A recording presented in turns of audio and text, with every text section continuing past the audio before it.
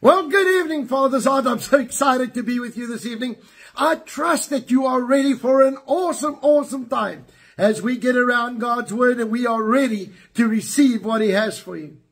All right? He has so much for us. We just have to ask Him. We have to open our hearts and receive. Lord, we come before you this evening. I pray right now that you're going to move by your Spirit in a mighty way. Lord, that we're not going to be the same again in Jesus' name. I thank you, Lord, that as we come into this time of worship, Lord, that we will just receive from your Holy Spirit. Holy Spirit, you are welcome to come and touch us, come and work in our lives. And Father, we thank you that you are busy with something special in Jesus' mighty name. And everybody said, amen and amen. All right, John, it's over to you. Let's worship.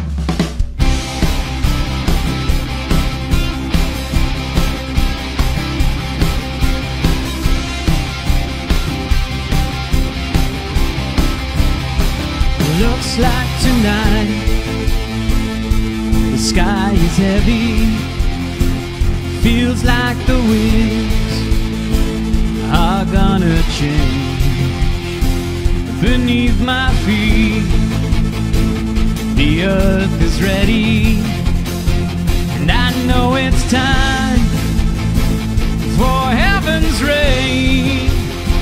It's gonna rain. Yeah, yeah. 'Cause it's living water we desire to flood our hearts with holy fire. Rain down all around the world. We're singing rain down. Can you hear the earth is singing rain down all around your people? Singing rain down, raining down back to the stars. My heart is heavy, feels like it's time to dream again. And I see the clouds, and yes, I'm ready to dance upon this barren land. Hope's in my hands, yeah, yeah. 'Cause it's living water we desire. Flood our hearts with holy fire. Rain down all around the world. We're singing rain down. Can you hear the earth is singing rain down? My heart is dry, but still I'm singing rain down. Rain it down, we're singing rain down. All around the world we're singing rain down. Can you hear the earth is singing rain down? All around your people singing rain down. Rain it down. Come on, church.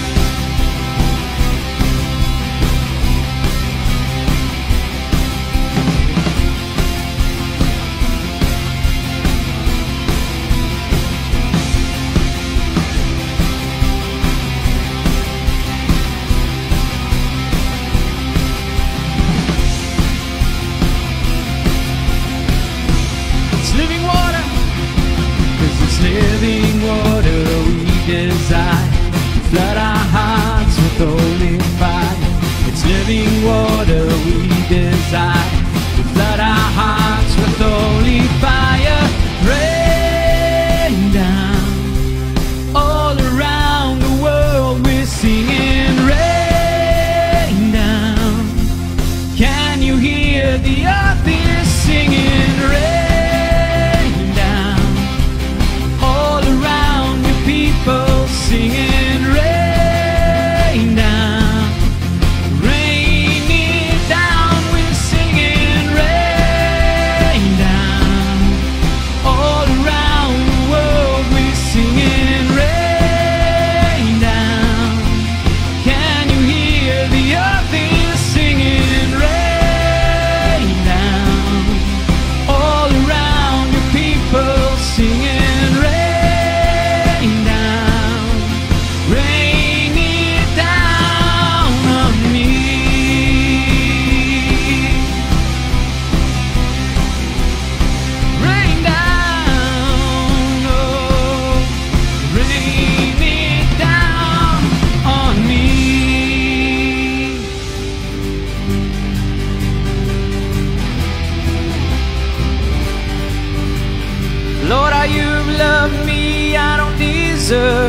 grace on top of grace.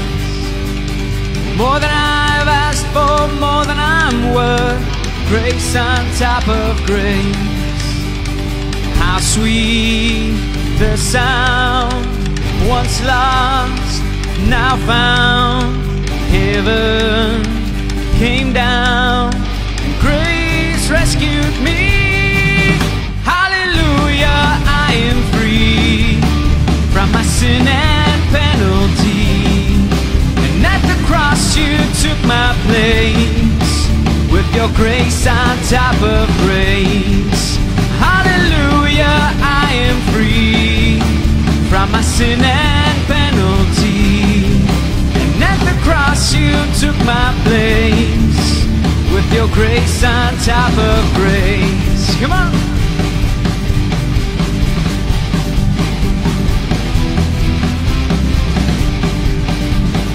Lord, how you love me, I don't deserve.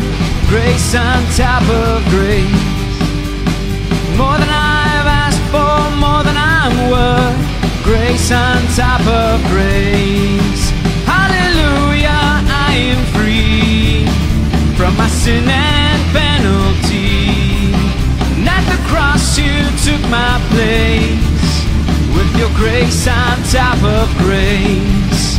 Hallelujah, I am free from my sin and penalty. And at the cross you took my place, with your grace on top of grace. With your grace on top of grace.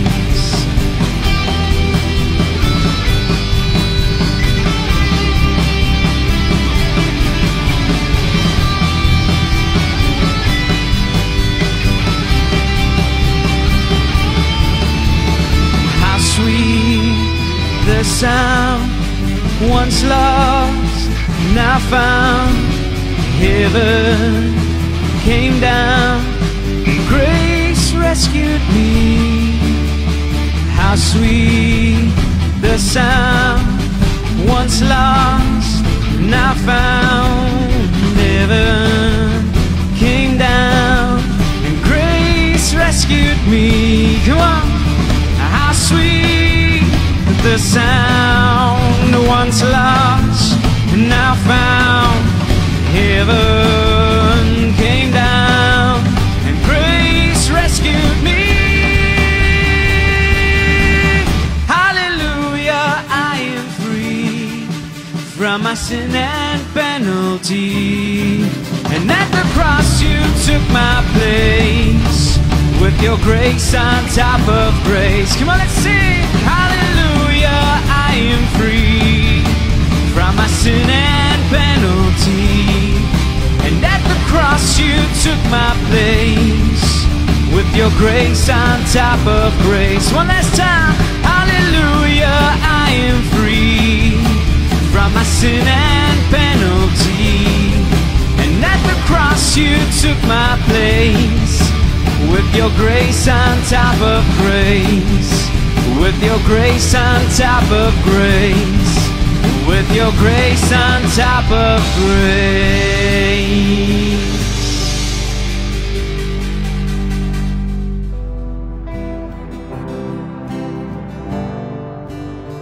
Jesus, oh God. The weapon may be formed, but it won't prosper. When the darkness falls, it won't prevail. 'Cause the God I serve knows only how to triumph. My God will never fail. Sing, my God will never fail. I'm gonna see a victory. I'm gonna see a victory, for the battle belongs to you, Lord. I'm gonna see a victory. I'm gonna see a victory, for the battle belongs to you, Lord.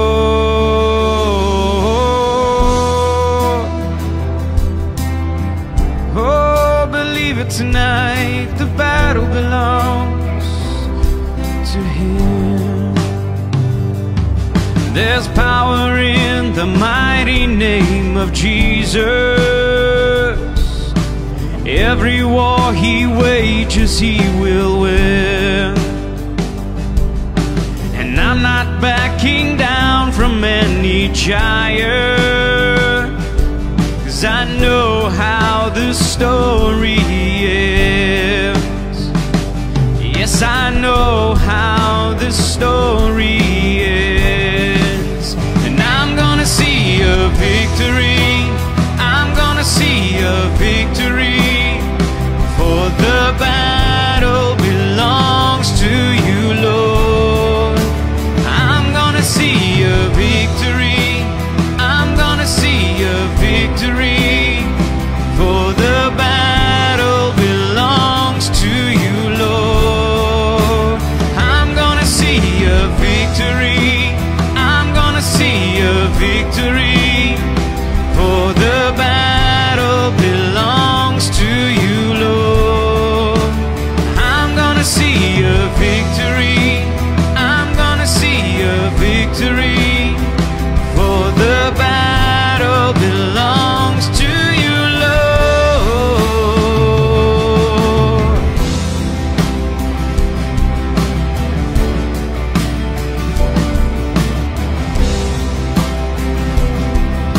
Come on, let's confess it tonight. Oh, you take what the enemy meant for evil, and you turn it for good. You turn it for good. Yes, you do. You take what the enemy meant for evil, and you turn it for good. You turn it for good. Jesus, you take what the enemy meant for evil, and you turn it for good. You turn it for good. Oh, you take what the enemy meant for evil, and you turn it for good. You turn it for good. And I'm gonna see a victory. I'm gonna see a victory. For the battle belongs to you, Lord. I'm gonna see a victory. I'm gonna see a victory. For the battle belongs to you, Lord. Jesus, oh, the battle belongs to you. Jesus, oh, Lord. Oh, I surrender all to you. Let the walls come tumbling down. Let the sickness run away. Let the walls come tumbling down. Let the chains fall off. Let freedom reign in this place. Oh, yeah, Rabbi, yes, Ikienda, yes, Umrienda. Oh, Rakayenda, Ranarabayendo. Oh, let it fall, let it fall. Let your glory fall in this place. I'm gonna see a victory. I'm gonna see a victory. Oh, the battle belongs to you, Lord. I'm gonna see a victory. I'm gonna see a victory. Oh, the battle belongs to you, Lord. Sing it one last time. I'm gonna see a victory. I'm gonna see a victory. For the battle belongs to you, Lord. I'm gonna see a victory. I'm gonna wanna see a victory, for the battle belongs to you, Lord Jesus. Oh Jesus, we worship you, Jesus.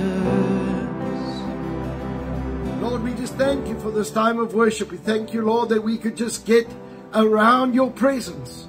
Lord, we thank you that you are working in our lives, that you're bringing us to the place of destiny and purpose. But Lord, I pray right now that as we genuinely push in with you, Lord, that we will come into higher levels like we've never seen before. Lord, I pray that you're going to bring us into a place that you have for us. In Jesus' name. And everybody said, amen and amen. Well, folks, I'm always so excited to be with you. I want to welcome you, Generation Impact. All right. Father's Heart. All right. On Sunday night. All right. Father's Heart. Please excuse me. We have so many things happening. All right. And I just love God's people. I want to just say, you know, as I go around, I see the commitment of God's people, the hunger of God's people. And I am just so excited about what God is going to do in and through each believer. And so I want to say this. As we do what God has called us to do, I am expecting God to raise the level in each one of our lives. Amen. And so right now, I want to teach on our giving. I want us to go to Proverbs chapter 28:27. It says this. He who gives to the poor will lack nothing, but he who hides his eyes will have many curses. I want you to see that God promises spiritual principle to operate in our lives. Now I want to make this statement. Listen carefully. This is not for the saved only. This is for human beings.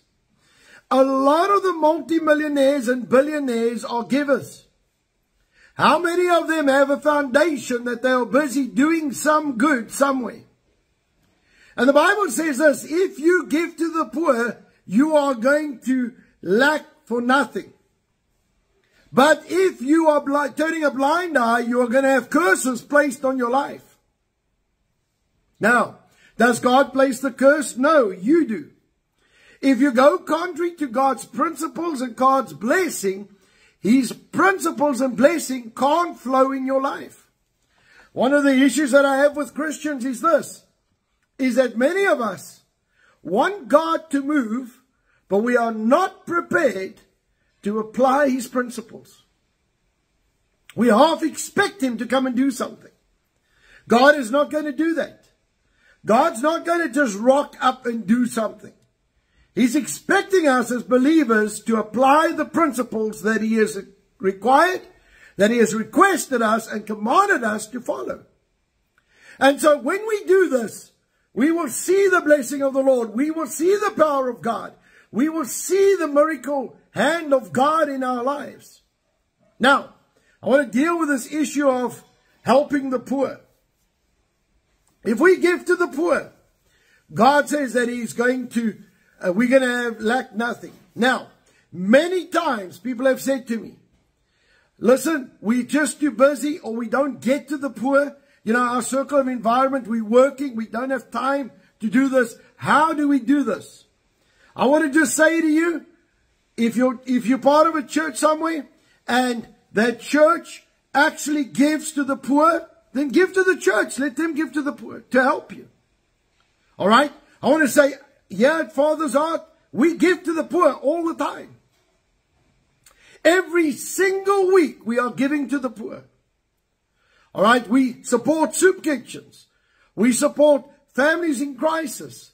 We've got all sorts of things running where we are trying to help and support wherever we can. And so, if you can't get to helping the poor and give to the poor, you are welcome to give to the church and just put the word poor as a reference. Okay? And we know this must go directly to the poor. And it goes. All right, and those people who know me, I have no problem giving. If I have the finance, I give. Why? Because God's going to bless everybody. I want that blessing on your life. I want you to be blessed. I want you to have the Word of God operating in your life. I don't want you to have any lack. Now I want to make a statement. This is not part of your tithe. Be careful, because some people are going, well, I'll just tithe to the poor. Be careful. That is not biblical either. All right. So you tithe and then you give to the poor. All right. Now, some people might be watching me. They're in another church. They could tithe to their church and say, listen, but I want to give to the poor, to Father's heart, to get to where it goes. I want to say one thing. I'm very, very strict as to where that finance goes. I make sure that it goes to the right place. I make sure that it gets used for the right things. And so I want to just say that it's important and imperative that we are accountable when it comes to this kind of thing. Okay? We have to get the finance to people who really need it. And so that is something that we take very seriously. And so tonight I'm going to pray over our finance. I'm going to pray that as we are giving to the poor, God's principles are being applied, and we're going to see the power of God move. Lord, we come before you today.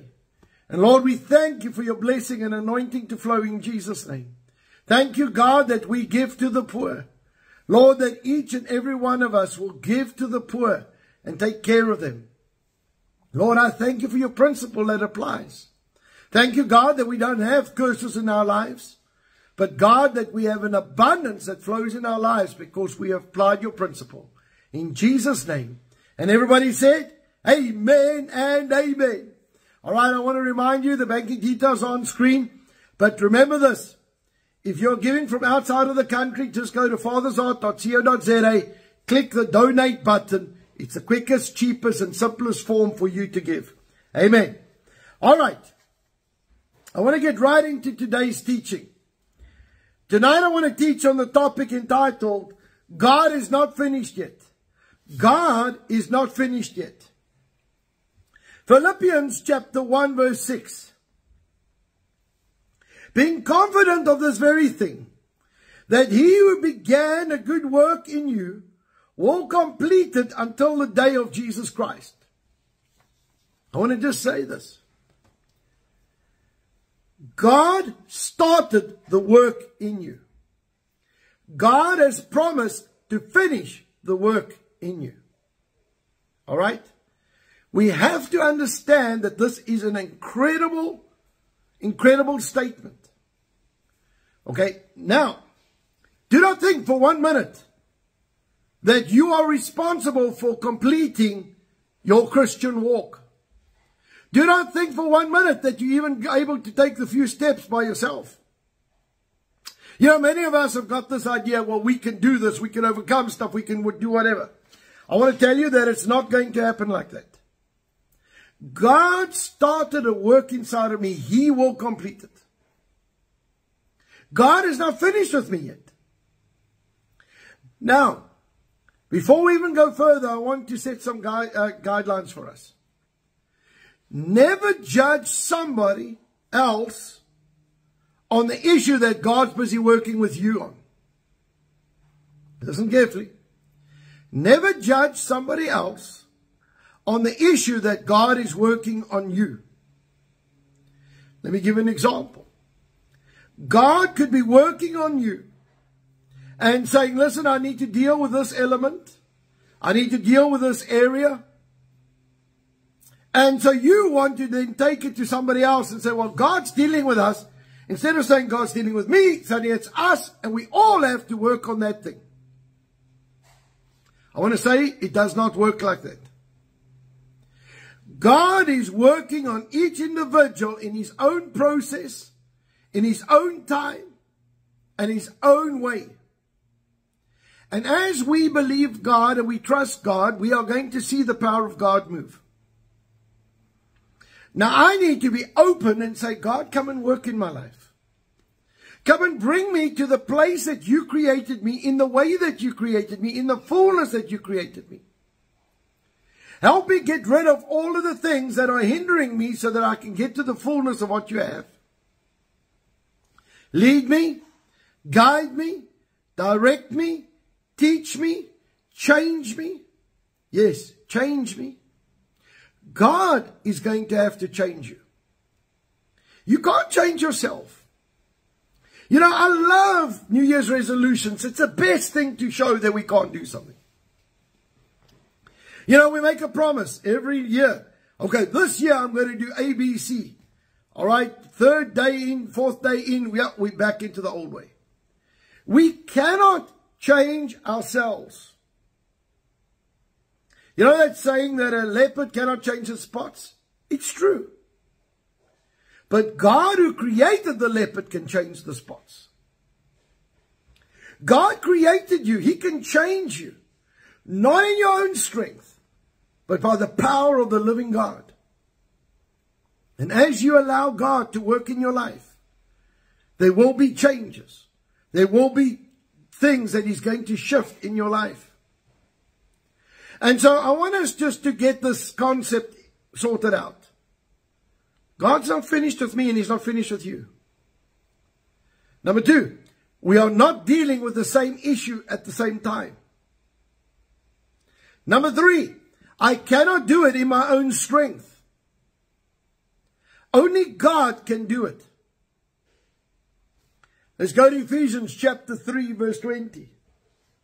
It says this, now to Him who is able to do exceedingly abundantly, above all that we can ask or even think.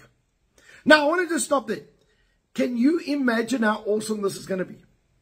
You think of this awesome thing in your life, and God says, I've got it bigger than that.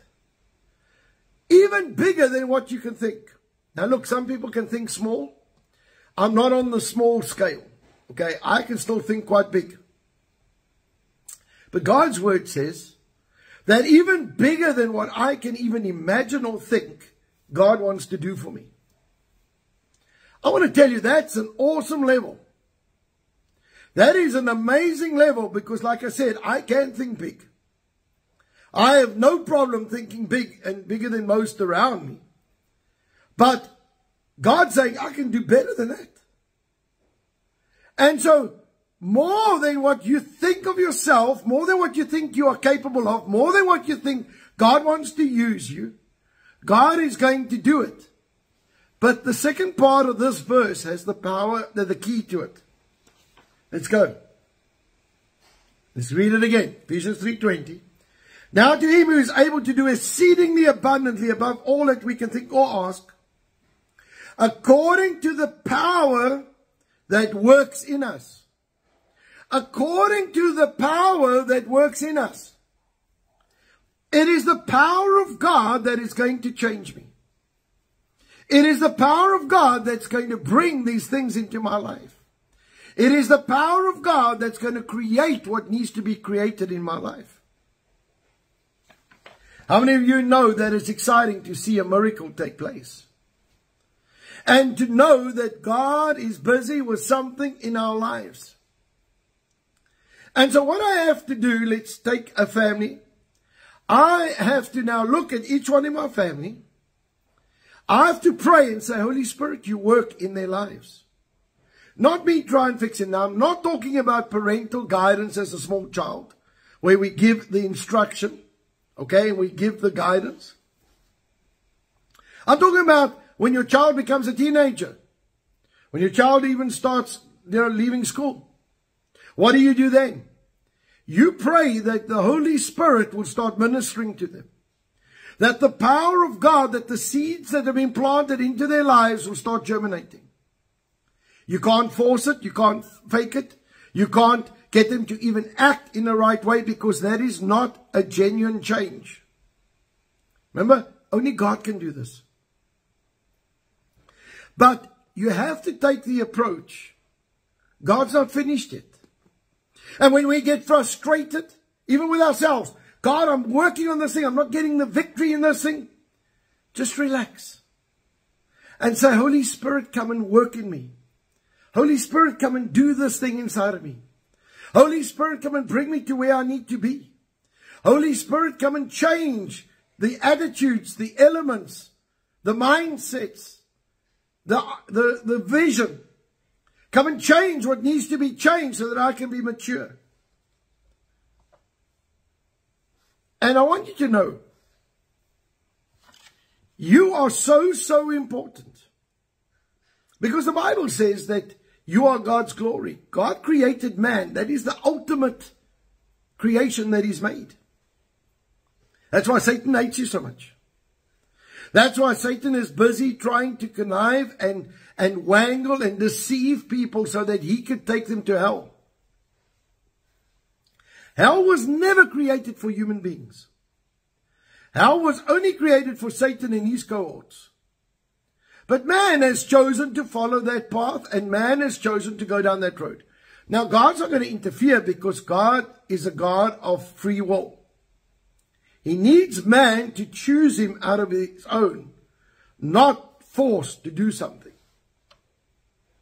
So, I want to just say this. Many people have come to me and said, listen, I know God's working on me. I know God is busy with something and He's taking me to a place. And I know that I've got a calling. I know that I've got a destiny. I know that He's got a purpose for me. But I'm not sure whether I'm on path of what God has for me. I'm not 100% sure that I'm on path. Right, let's go and look. Philippians chapter 2 verse 13, because this is really important. Listen to this. It is God who works in you. So I want to just stop there. God works in you. If you're a believer, God is going to work in you. And if you have children, you have a family, all you do is pray and say, God, you work in them. Don't try and fix them. Don't try and change them. Don't try and influence them. You pray. Say, Holy Spirit, you do the work. Because when the Holy Spirit does the work, it is final, it is secure, and it's done. Now, let's go back to my life. God is working in me, both to will and to do His good pleasure. What does that mean? It means God comes and He puts His will, the desire to do something for God. Now, if you're a business person, you've had a desire to start your own business. All right, if you're a teacher, you've had a desire to teach, whatever it is. Whatever it is that's burning inside of you, what is that passion that's burning inside of you? That was God-given. So God puts inside of you the desire to do His will. Now, His will isn't just obeying the Bible, and it is that. But His will is for you to do a specific function on this earth. And the Bible says that not only does He give you the will, but also to do His good pleasure. So in other words, He gives me the will, the desire to do it, as well as the ability to go and fulfill it. And so I want to ask you today, what is this thing that's burning inside of you? What is the thing that you've got a strong passion for? The thing that you are drawn to? You see, God is busy calling us. And He's going to lead us. The Holy Spirit's going to do this work. He's going to come and fix me. He's going to change me. He's going to bring me into the place of having the will of God in my life and to do it. To do His good pleasure. So when I do it, I don't see it as work. I don't see it as a sacrifice. I don't see it as difficult. I just do it because I'm enjoying it. Let me take my life. When God gave me the gift of teaching, okay, He gave me a desire to teach the Word. When I had that encounter with God when I was 16 years old and I got the gift of teaching, I immediately wanted to teach people. I had a desire to teach people. By 16, I was already running Bible study groups. I used to have young people come together and we used to teach. And I used to have up to 20 to 30 odd every time. And we would teach. Every Saturday we would teach. We would call it a youth growth seminar. And I'll just teach topics upon topics like this. And we started to grow and we started to get going and we started to equip ourselves and it was awesome. But I never saw that as work. When I need to come and prepare something for the body of Christ, some teaching or lecture, I don't see it as work. I love it. Why? Because I see the fruit of God's word in your life. I know that God gave me a gift to help the body of Christ. It's not my gift. So God gave me a gift. He gave me the will to do it. And He gave me the ability to go and do His good pleasure. And so when I go and do it, I'm enjoying it. I enjoy people's lives being changed. I enjoy Satan being cut off and the influence of him off your life. Where every single time the devil has a foothold, we close that foothold. Every single time the devil tries something, when he comes to kill, steal, or destroy, the truth of God comes and sets you free, set you free, set you free. Now our focus is not the devil. My focus is you. My focus is to let you stand up in what God called you to do. Let you understand who you are in Christ. Let you understand the power that you operate in. But tonight, I want you to get this concept. God's not finished with you. God's not finished with me. We've still got a way to go, but God is busy with us. Let's go to Colossians chapter 1:29. To this end I also labor, this is Paul speaking, striving according to His working, which works in me mightily. So Paul, okay, let's just step one step back. Okay? How many of us would have taken somebody like Paul and said, yo, Paul, you're doing a great work. How many of us would like to be like Paul? Had a revelation of 3/4 of the New Testament, wrote the New Testament. Okay? And yet Paul's saying, it's God working in me. God is working through Paul.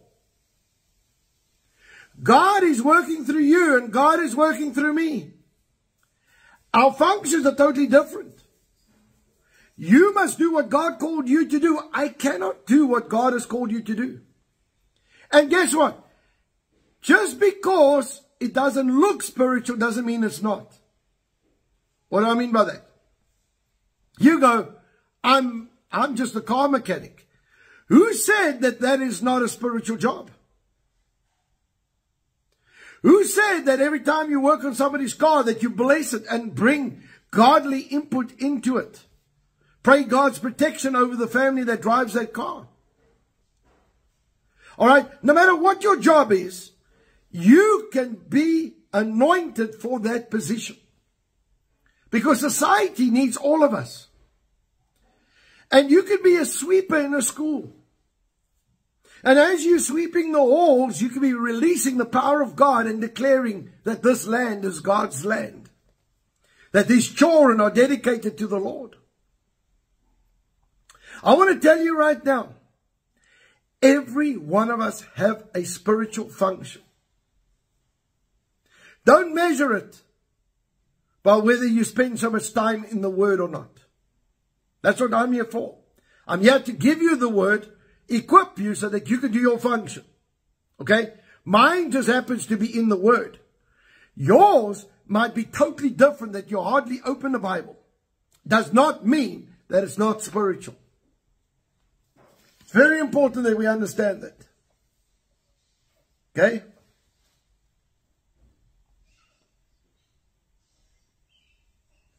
So I want to just minister this to us today. God is in a process of sorting me out, of giving me an equipment to do what I need to do, to give me His desire to do it, to anoint me to become the best person that He created me for. I want us to go back to that scripture of Paul. And I want you to listen carefully. Now just think of this. Can just get this concept operating in your life. Because I think that this is the crux of everything. when you are busy in whatever God called you to do, change your attitude and view of it and say this: to this end I labor, to this end I'm a mechanic, to this end I'm an accountant, whatever you are.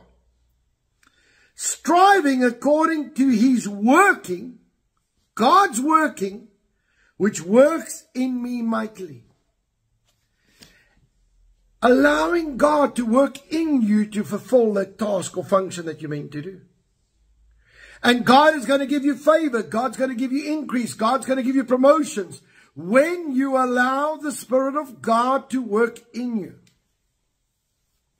Why? Because He can trust you. And so tonight I want to ask you this. Have you judged somebody else? Even worse, have you judged yourself?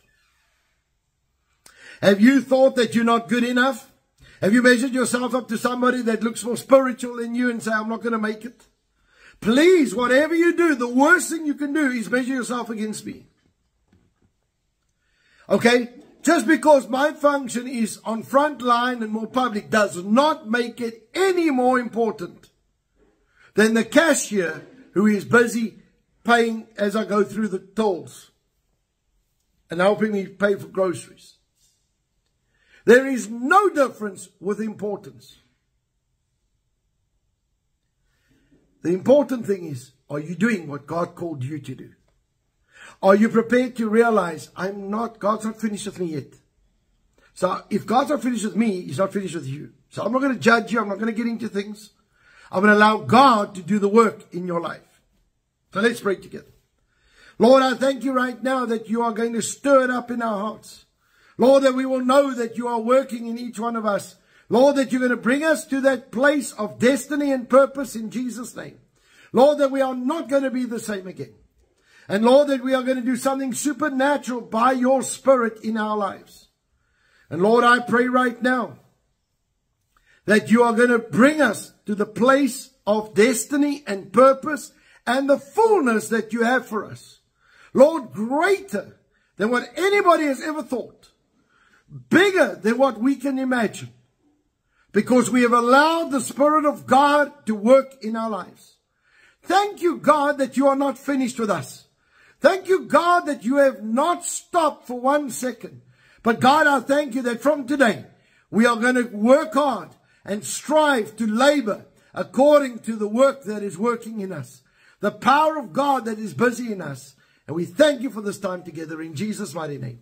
And everybody said, amen and amen. Well, saints, I want to encourage you. Remember this. God is busy with you and He's going to finish the job that He started. But I want to say this. If you do not have a local church, I want you to seriously consider joining us at Father's Heart Digital Church. We run church over the nation. We run through small groups. And we are not looking to establish big structures and buildings. We are looking to establish people. And so I want you to consider this, to become part of Father's Heart Digital Church. Please go to fathersheart.co.za and you can enroll for a membership there. So God bless you. Have an awesome, awesome, awesome day. And remember this week that's coming up. Wherever you go, just remember the statement. God's not finished with me. God's not finished with me. God's not finished with me. In Jesus' name. So God bless you. Have an awesome day. I will see you tomorrow for communion. Amen and amen.